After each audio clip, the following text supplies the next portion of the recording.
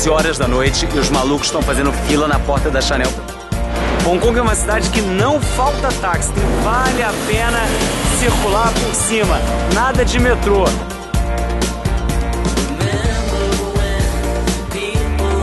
Pontos mais altos de Hong Kong, daqui dá pra ver a cidade inteira. Essa aqui é a Baía de Hong Kong.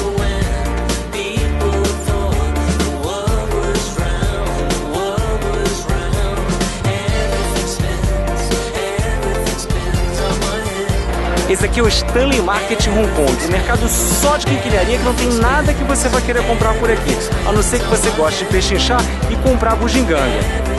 Não para em restaurante que tem foto do prato no cardápio. Essa geralmente é a maior roubada.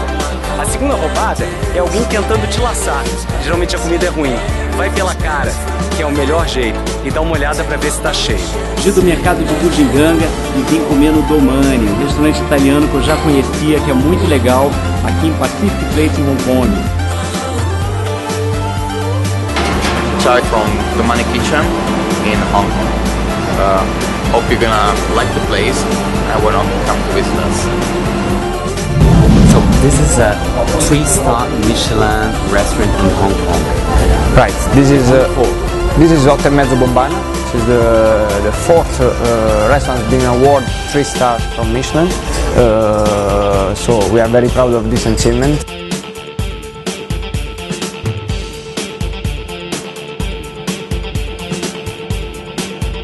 Chef, you've been living here for a while. What would you recommend for Brazilians while visiting Hong Kong? What should they do? Not to be lost. Not to be lost. Well, I'm sure in the big city, I'm talking about culinary term. Come to Hong Kong, try Indian food. You must try Cantonese food because it's the best in the world. And then you can try even French expression and Italian expression of cuisine. And come to this restaurant. Ok, grazie tanto, grazie a mille. lei, grazie.